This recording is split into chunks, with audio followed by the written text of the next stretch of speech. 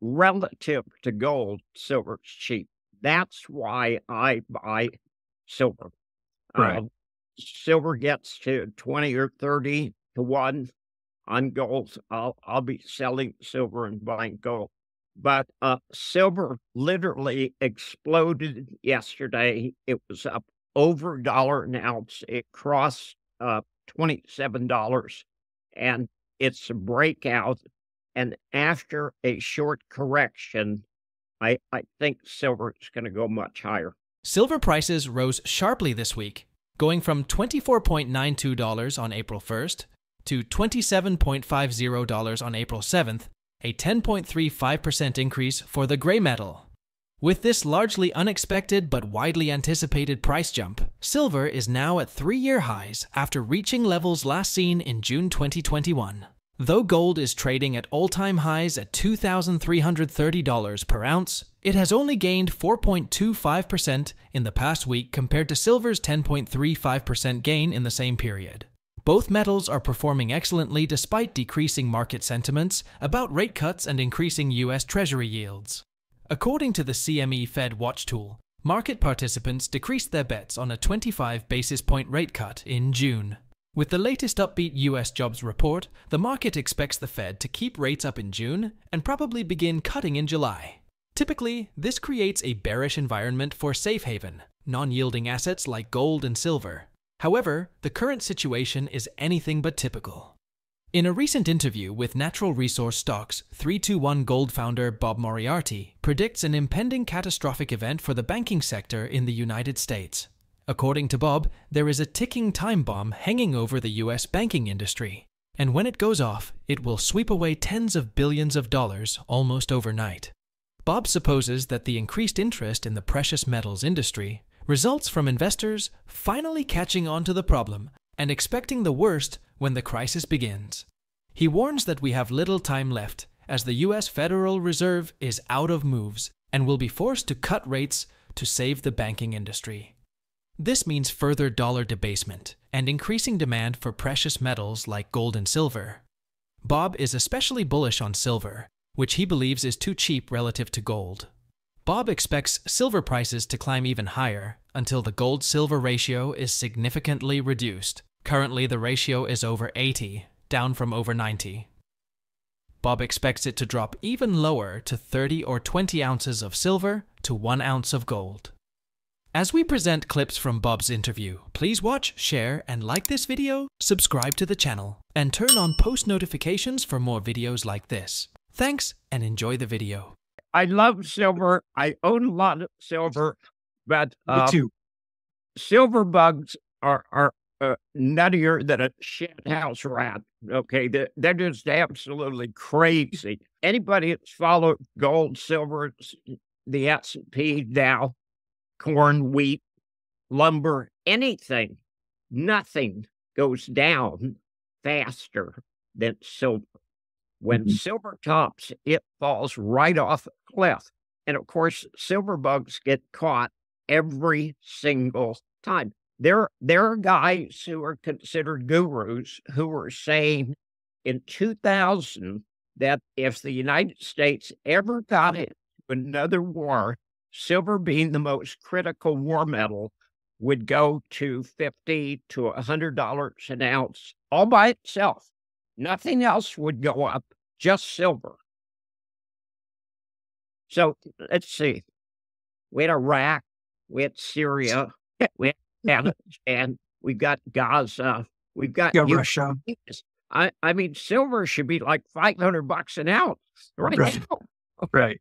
And I do own silver. I mean, I buy things because they're cheap. And if you look at the gold-silver ratio, it's about around 90 to 1. Relative to gold, silver's cheap. That's why I buy silver. Right. Silver gets to 20 or 30 to 1 on gold. I'll be selling silver and buying gold. But silver literally exploded yesterday. It was up over $1 an ounce. It crossed $27, and it's a breakout.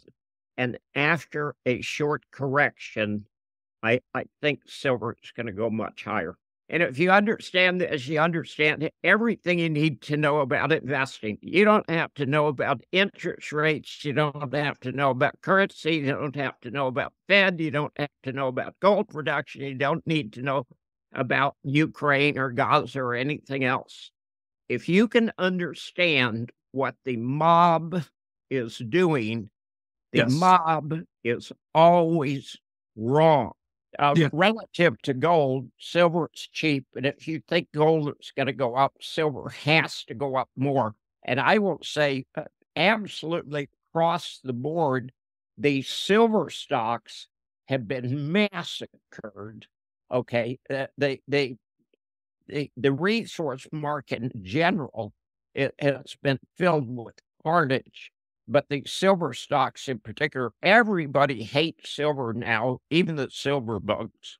During the interview, Bob shares his views about an impending crisis in the banking industry. He believes there is no stopping the crisis and that the Fed's response will be immediate rate cuts and more money printing to save the banks.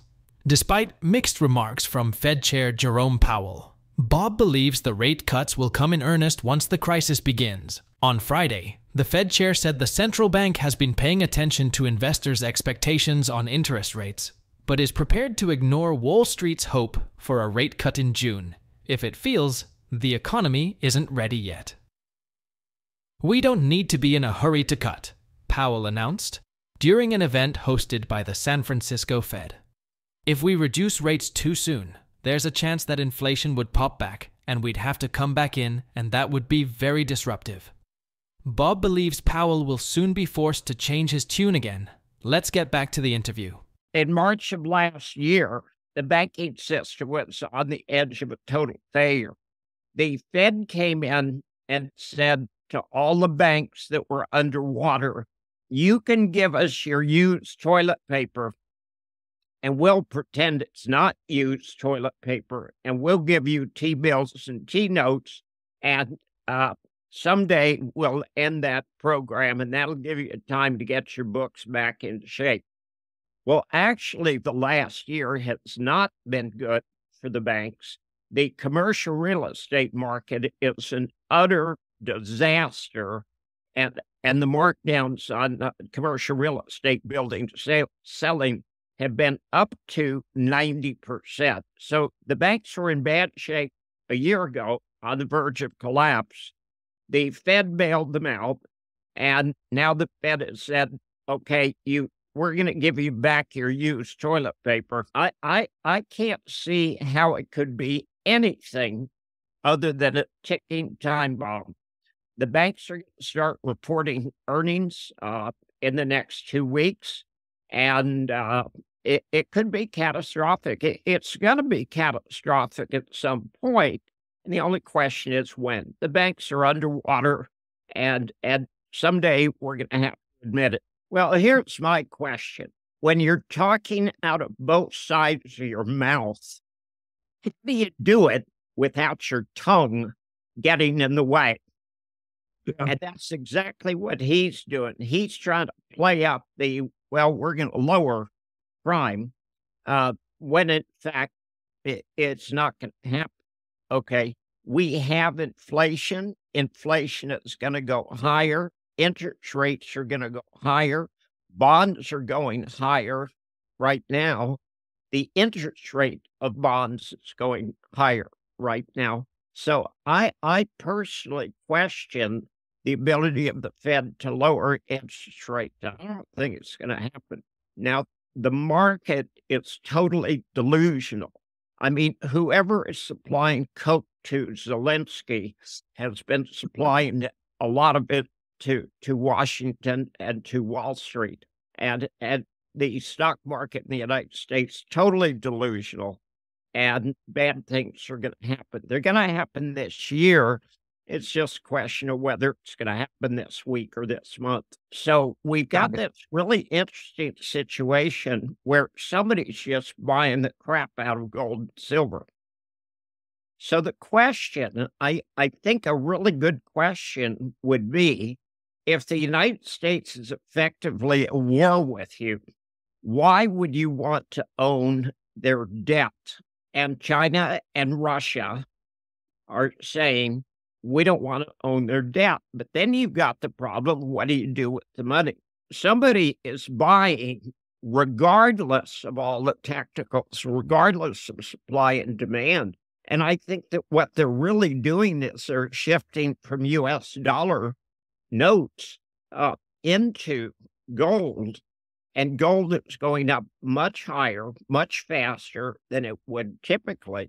I don't know if I remember a time that gold has gone up 7 days in a row, but as of yesterday, it had gone up 7 days in a row. At this point, I would really like to see a correction. And we've got a correction going today, but it's only down like $8.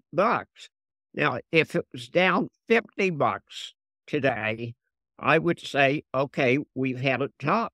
But everything that I'm seeing says this is just the start of a massive rally. Standard & Poor's has downgraded 5 additional U.S. regional banks, suggesting there is more pain ahead for the sector.